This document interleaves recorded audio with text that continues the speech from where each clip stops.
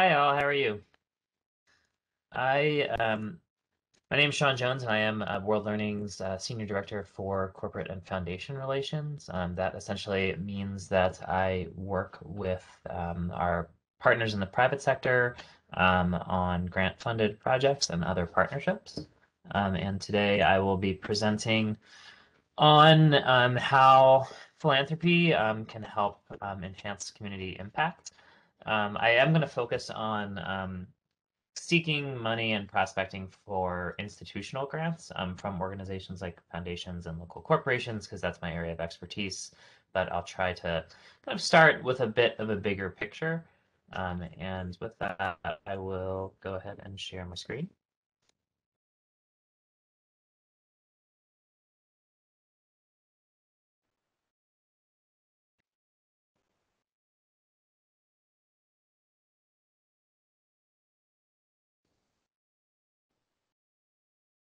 Sorry, it's going a bit slow.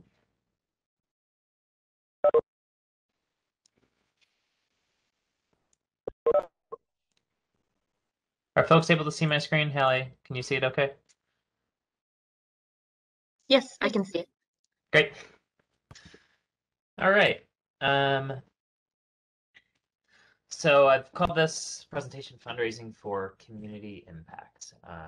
And as I mentioned, the idea will be to kind of understand potential philanthropic stakeholders of your organization in general, and then we'll zoom into specifically how institutional funders, how you can win grants from and connect with institutional funders. I want to try to show you guys some free and useful tools that are out there on the internet that you can immediately start deploying. And I also want to be sensitive to the fact that as international organizations, there are definitely some different challenges and dynamics at play compared to, say, a US-based organization that's looking to raise money from US foundation donors. As part of that, for a lot of these talks, folks are interested in fiscal sponsorship, so I can do a final slide on what fiscal sponsorship is and how it can be helpful. And this presentation is pretty quick, and I am definitely very open to having a conversation or answering questions at the end or during the presentation. So feel free to unmute, jump in, ask a question as I'm moving through. More than happy to have a back and forth. Does that sound good? Great. So as I mentioned, I lead World Learning's Corporate and Foundation Partnership Program. I've been doing that for more than 8 years. We have a 3-member team, and essentially we apply for private philanthropic grants and contracts on behalf of the organization. We also build private sector partnerships into our government grant-funded projects. Beyond World Learning, I've had over 10 years of experience in institutional fundraising. I've worked with social service nonprofits in New York City as a consultant. And with World Learning, over the course of my time here, I've grown our foundation fundraising portfolio from something that was around middle 6-figure portfolio to a program that raises more than 3 million annually. So the main thing, so as a consultant, I would oftentimes meet with organizations that were looking to grow their institutional fundraising from either a very small program or as it pertains to a new initiative, etc. And one of the big questions that often comes up is your program fundable? We found that a lot of leaders of organizations would come to us as consultants and say, I need funding for my organization. To make payroll because it's been a challenging year or because there's this plan for growth. But I think there's an instinct, especially if you're a founder or an executive who really cares about your organization, to find funding for that. The thing is, foundation funders, individual donors are increasingly thinking about funding a mission, funding an impact, and not necessarily funding an organization. So we would always encourage our clients to prospect for programs, not for the organization. And beyond that, you need to think about whether or not your program is fundable and why it might be fundable by a certain donor, stakeholder, or foundation. There's some great articles about nonprofit funding models in the Stanford Social Innovation Review, which I have linked here, which do a great job of describing how nonprofits earn revenue and what role charitable fundraising can play for those. And that's a really good place to start thinking about how to frame a program in a way that is fundable. Another thing to start thinking about if you've identified a program you want to raise funds for are the major thematic and impact areas of that work. In this case, we're all thinking about STEM work. There might be something more specific around STEM, like inclusion of girls and women in STEM, for example, and impact areas. The reason to start to think about and map out these areas is because this will be the core of your message to donors. And in the case of seeking foundation donors, it's going to be very important to identifying foundations who have a similar mission. It's also important to know what role a donor can play. Donors, from individuals through to government donors, don't want to just put some money into a big pot without understanding exactly what that money is doing. So we also encourage clients to think about how donors specifically can help a certain program. Are they helping to fund innovation? Are they funding a gap to make a program more inclusive? Are they adding an important curriculum element to a program? Thinking about what is the specific impact a funder can have to get your program from A to B is really important to map out in advance of even thinking about outreach to donors.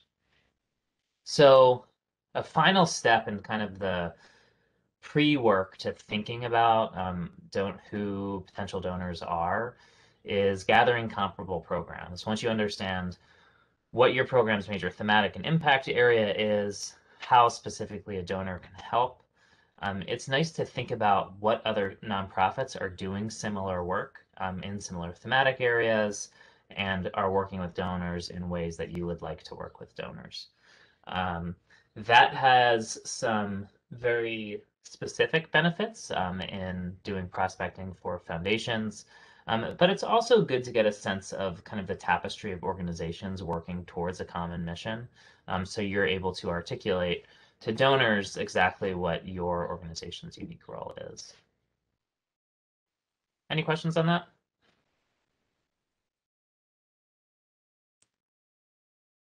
All right, I'll move forward. So after you have an idea of what your program is that you're looking for funding for, a good exercise to go into is stakeholder mapping.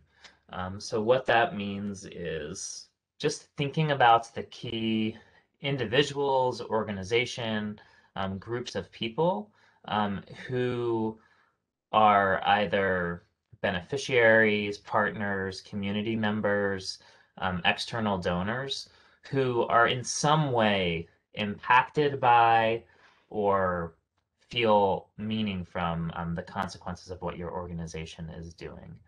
And it's interesting to think very broadly about this. Some stakeholders are incredibly obvious. If you're working with students, those students are stakeholders.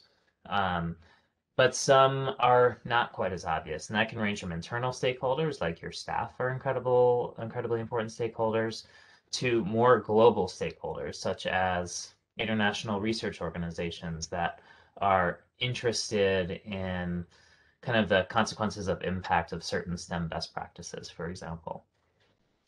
So sitting down and thinking about primary, secondary, and more global stakeholders of your organization, as per this chart here, is a good way to start to define the surprisingly broad community of individuals and institutions that are impacted by your organization, and thus might be interested in supporting your organization as individual donors, trustees, or partners. These are just some examples of primary stakeholders who are directly affected by many organizations and secondary stakeholders. Something to think about for global organizations are research organizations, funders who are interested in particular geographic areas, countries or regions of the world, individuals who are just generally mission aligned with your organization, even though they might not know your organization, and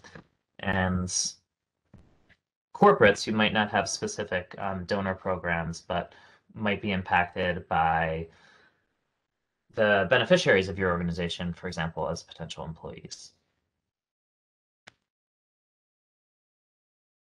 Does that all make sense? So I'll move on to focus specifically on institutional prospecting. And these two steps are important for any sort of fundraising, but particularly important for institutional prospecting. So you'll have a program, you'll know what the thematic area is, you'll know the potential role of an organization, and perhaps you've done some big picture stakeholder mapping to understand what sort of partners and potential funder networks might be interested in your work. From here, I encourage thinking about doing a very organized prospect researching process. I encourage all organizations to use a tool. For some, that's just an Excel document. For some, there are more complicated client relationship management platforms. And there are basically two ways to start gathering prospects and logging them into your tool. One, which I really think is the most important, is just generally getting knowledgeable about the field of philanthropy. That means reading the philanthropic press, knowing trends, knowing when major philanthropic commitments are being made. There are a lot of new commitments globally around STEM philanthropy. And those are important trends to be aware of, and oftentimes, include calls to action for reaching out to potential funders. I listed some names of good pieces of press to follow. What I do is I don't use Twitter personally at all, but it is one of my best work tools. I follow Twitter accounts of all of these publications, key funders, and it really helps me stay on top of when a new request for proposals is out or when a big philanthropic commitment is being made. There are also, aside from just knowing the industry, kind of some proactive steps you can take to start prospecting based on what you know about your program, your program's needs, and comparable organizations in your field. One of the first things I recommend is just going to those comparable organizations' websites and seeing who is funding them. It's a great way to start building a list of potential prospects. So what I would do is, go to that site. They might have a page that lists their funders. I would log them all onto my prospect research tool for future research. And then there's a couple free tools out there.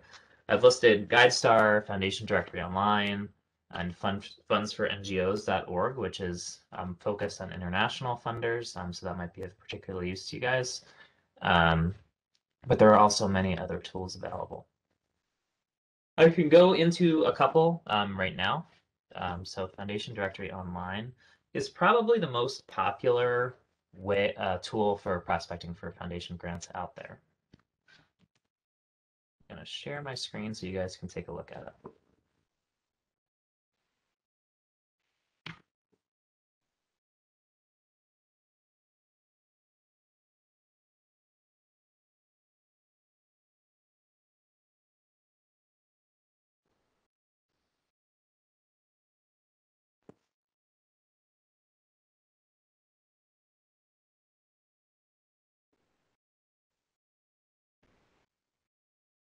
Can you see Foundation Directory Online on my screen now?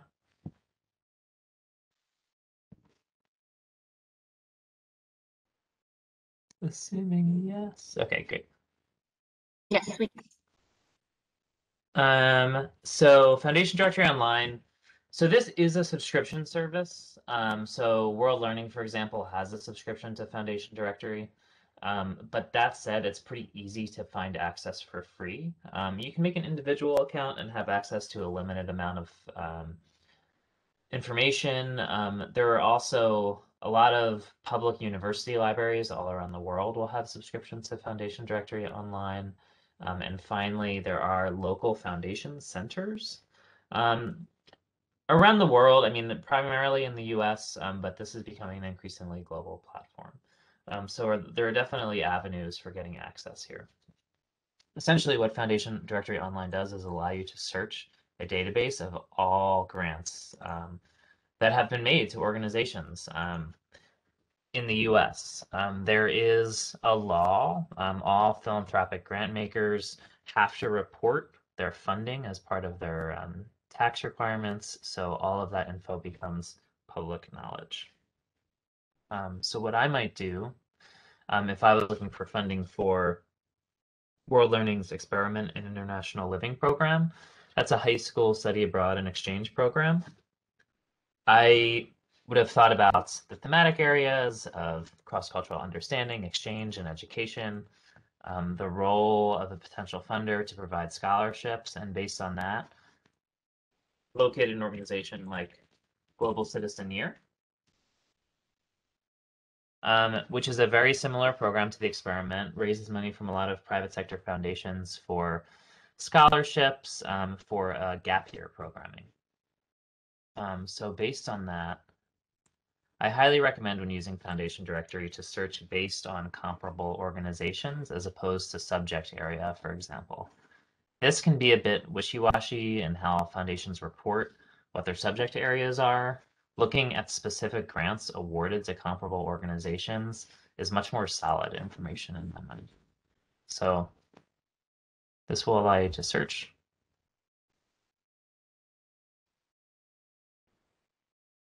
Now you can scroll down. This will show all grant makers who've made grants to Global Citizen Year. What I'm really interested in is all of the grants Global Citizen Year has received. So I might go here, click View All.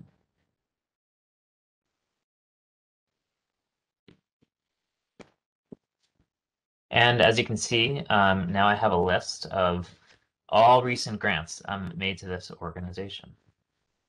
So you can even, in some cases, click on the grant amounts to get specific description of what these grants are funding. So in this case, the William and Flora Hewlett Foundation gave Global Citizen Year $2 million to empower diverse organizations to preserve ecologically and culturally important areas. So that info is really good to have because it gives you a sense of grants that a grant maker might make to your organization. So what I would do if I was doing some prospecting for philanthropic stakeholders is, as I found foundations that were listed a lot that made relatively large grants, you can also search by grant size if you want. I would start putting these onto my prospect worksheet, kind of marking them for further research. And soon, as you kind of learn about the purpose of grants, as you learn about funders that show up a lot, you're going to start to get a sense of who's in this community of funding around a specific mission area. And quickly, it's going to kind of become a small world of who the key stakeholders are. I'm going to stop sharing that for a minute. Actually, I'm just going to skip to one other tool that is particularly useful for international work.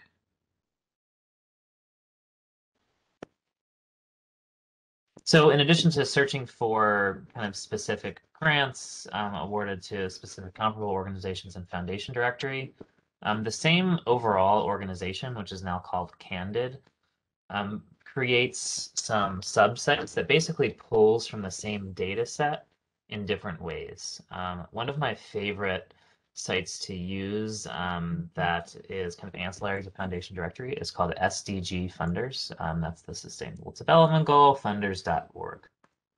Essentially what this does is track grants towards advancing specific sustainable development goals in specific areas of the world. It's one of the best ways to search for funding in your country. So essentially, and this is a completely free website. Just navigate and start to pull on this data. I'm at SDG Funders. What you can do is search by your country. So let's say we want to search Guatemala. So once you put in the country, it will show you the total amount of funding that has been tracked in the country. It's not perfect. Not everything is tracked. This is usually money that is derived from US sources, US registered charitable foundations. They're trying to expand it. It's become more inclusive than that. There's definitely some multilateral funding on here, for example. But it's not going to be every penny of philanthropic dollars awarded by institutions. As you can see, this is also organized by certain SDG areas, from education to health, etc. If I want to, I can even focus in on a specific goal.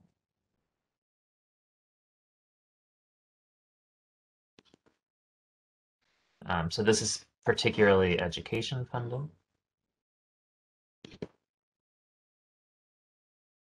And then, as you can see, so we are looking at education funding in Guatemala.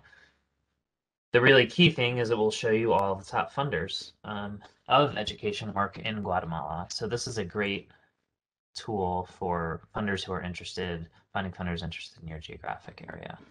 So when I saw this list, I would just put this down onto my prospect research tool. Templeton, Mathiel Family, Tinker Foundation, Stone Family Foundation, definitely some organizations I recognize here as being active. You can also see recipients if you're interested. So these are the nonprofit organizations that are receiving funding from these foundations. Sometimes it's very obvious where the money is going, like Templeton clearly gave a grant directly to Universidad Francisco Marroquín. So yeah, another great tool that is out there. Any questions on that?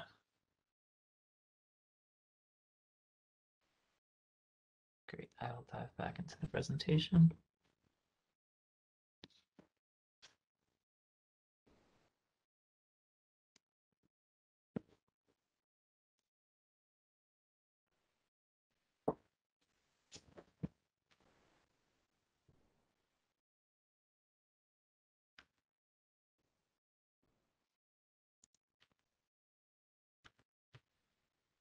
Okay, so now on your prospect research tool, you have identified your program, you know the role foundations want to play. You've been starting to build kind of a long list of potential foundation prospects, and perhaps you have been able to prioritize some particular foundations. How would they be prioritized? Perhaps they've come up in a lot of different searches, like you saw on SDG funders that they were interested in your country. Some comparable organizations that you've searched in Foundation Directory Online have also received funding. The amount of the funding seem appropriate to your needs. And perhaps you've seen recent news on this organization that they're actively making grants. So at that point, it's a good time to start kind of digging in. So this is kind of a quick guide on how to focus in on a prospect and take the prerequisite steps to applying. These steps are really important because in my experience working with philanthropic foundations, 90% of applicants to foundations will just go to their website, look at the rules for submitting a concept note, and email it in without any other communication with that foundation. Now, in reality, sometimes those concept notes will get a response and lead to funding, but the large majority of cases, they're pretty much ignored. That is because kind of in the especially the higher dollar philanthropic world, there are a lot of necessary prerequisite steps before just sending in a blind submission. Foundation officers expect you to be in touch with them, to have conversations, to preview your project, and to express like real deep knowledge of what that foundation's mission is. So how do you position yourself to be among those few organizations that submit after really digging in? I think one of the first things that you can do is just get foundation funders acquainted with your program. That used to mean like 10 years ago when I started doing this, it used to mean sending your annual reports, via regular snail mail to a foundation office, so that the funders would have it available and would be able to page through it. That doesn't really happen anymore. It is more about kind of thought leadership, networking, general social media, basically putting your organization out there um, as one that really cares about your thematic and impact area of your key programs you want to fundraise for. That can mean having an active social media feed. It can mean being out there at conferences or events. Hopefully, we're back to that within the next year or so. But yeah, in the meantime, it's just being active in the community. Foundations see themselves as part of a community of impact and practice around their key areas of work. So it's important to make your organization a member of those communities as well. So from there, you want to really analyze the giving of your main prospects. And there's a lot of ways to do that. A lot of larger foundations have websites that are quite transparent that show all of their grants. So I encourage you to really take a close look at those websites. I like to read the news about our key foundation prospects. I have Google alerts on some of the key foundations we follow. If it's hard to find info on a website, GuideStar is another really useful site. I'm not going to link to it here, but essentially it has the tax returns of all US registered foundations. And on those tax returns, foundations are required to say who their leadership are.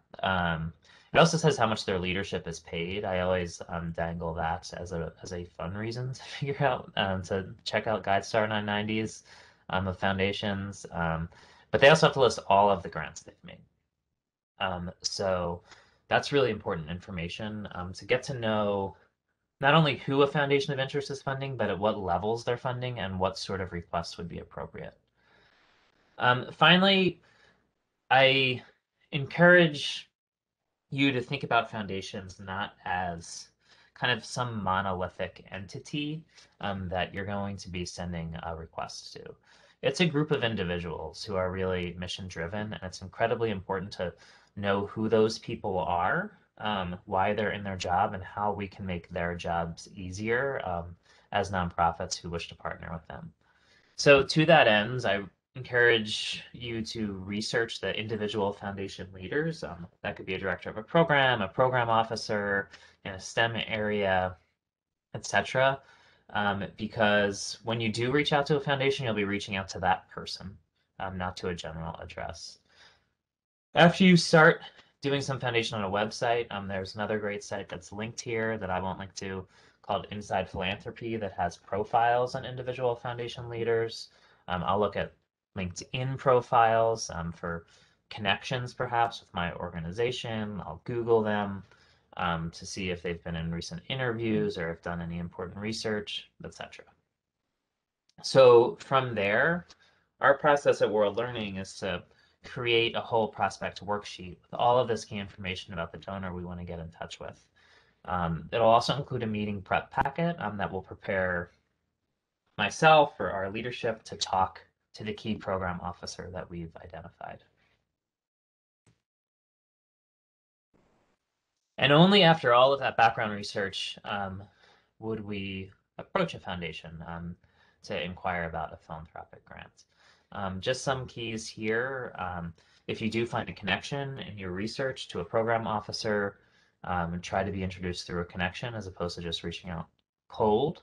And then the typical steps with philanthropic foundations is to reach out and ask for a call or a meeting, just a half-hour conversation.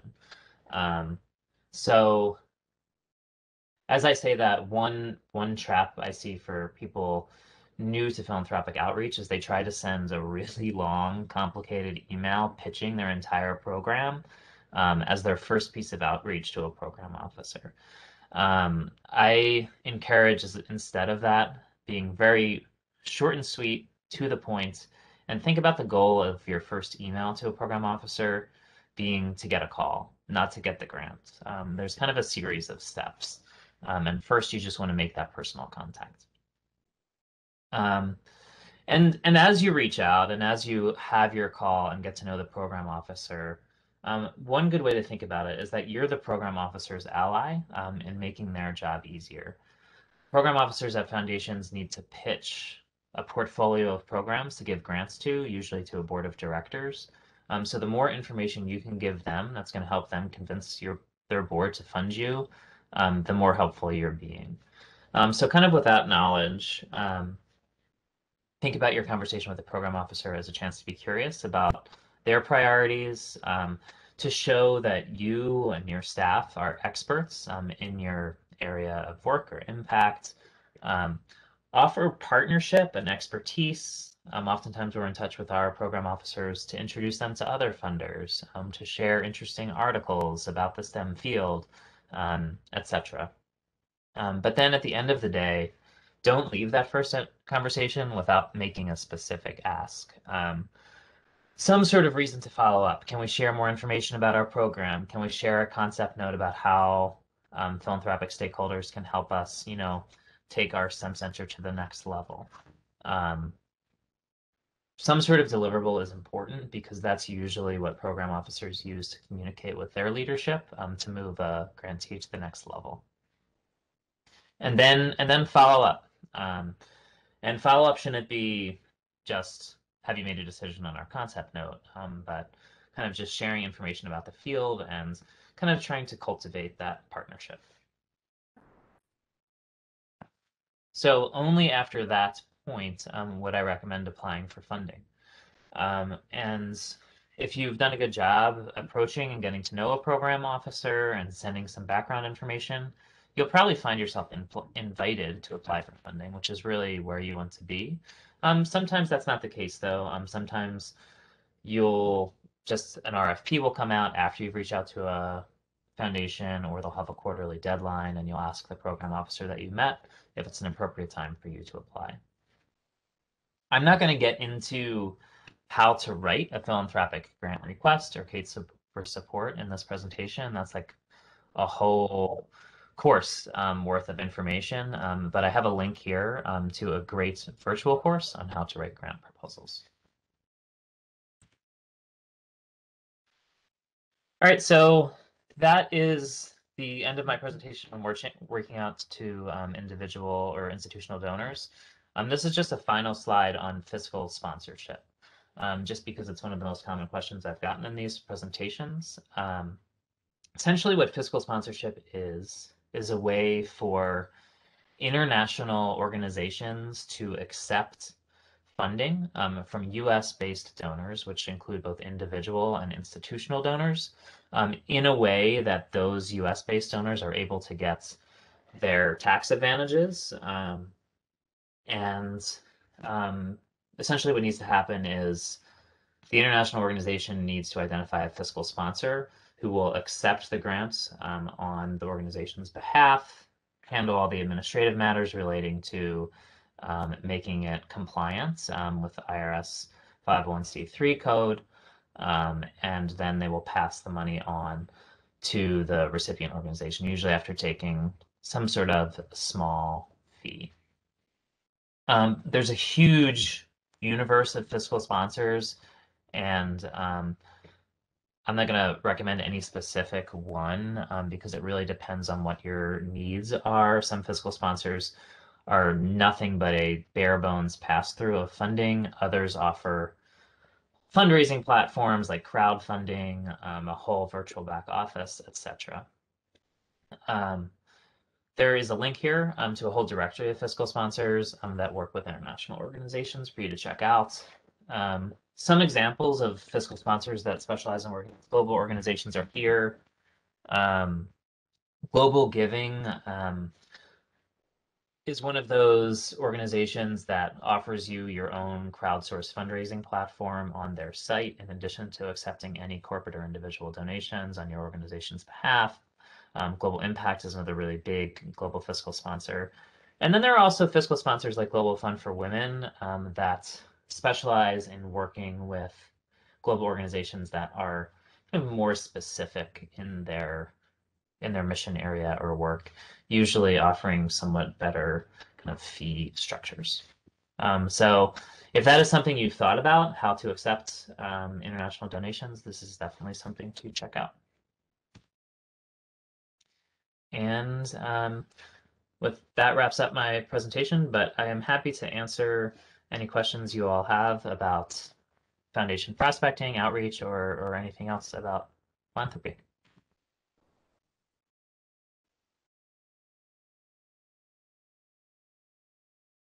And I will stop sharing my screen.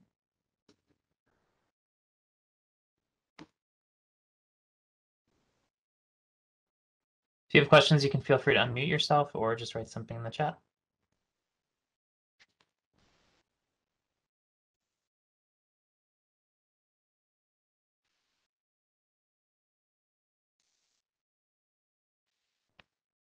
I see one question here from earlier from Marbella about how often would you do this type of research for prospecting for donors? That's a good question. We won't kind of start from scratch and kind of do the basic prospecting work, like going to foundation directory, creating a long list of prospects, and then kind of shortening it and reaching out to priority prospects. We won't do that on a weekly basis. It's more at World Learning kind of like a quarterly basis. That is in part because we're managing an existing donor portfolio. And also we get a lot of priority donors that kind of come in through our general following of philanthropic news and our knowledge of the landscape from having done this work for a long time. But even with that, we definitely will kind of go through that exercise of defining our key programs, defining the role of a foundation, and getting into foundation directory, looking at other websites and building those prospect lists at least several times a year. And it oftentimes leads to donations.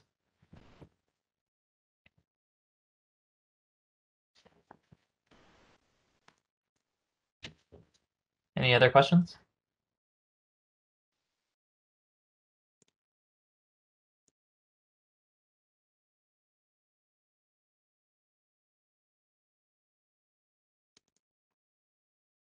Doesn't look like I see anything on the chat.